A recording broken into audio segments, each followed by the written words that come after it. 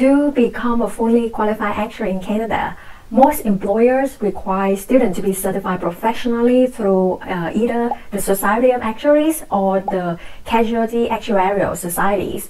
So in generally CAS is for people who are interested in general insurance like the P&C, and SOA is for others, usually people who want to work in life insurance.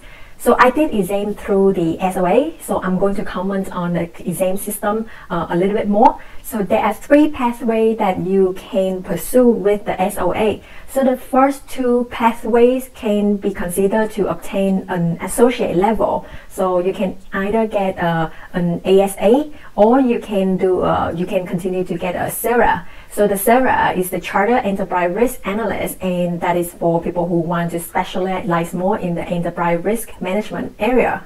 So the once you already obtain the associate level, you can continue and pursue a specialized track with the SOA.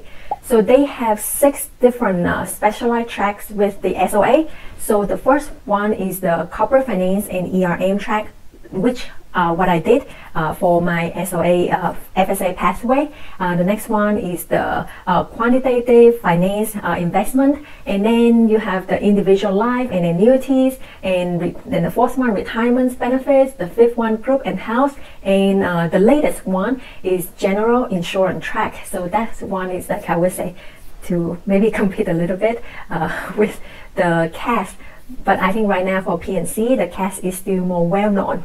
So for certain actuarial practice or role, you also need to become a member of the Canadian Institute of Actuaries. So especially if you want to become like appointed actuary or the chief actuary, you have to also be a member of the Canadian actuarial organization as well.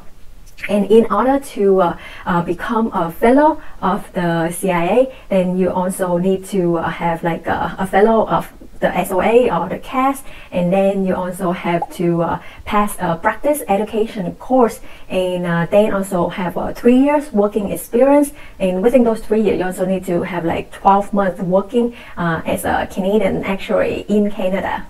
So in general, it takes about 4 to 6 years to get the associate level, and then another 2 to 4 years to get the fellowship level. So to earn and maintain the designation, so besides passing exam, there are other requirements like professionalism workshops and continual professional development as well.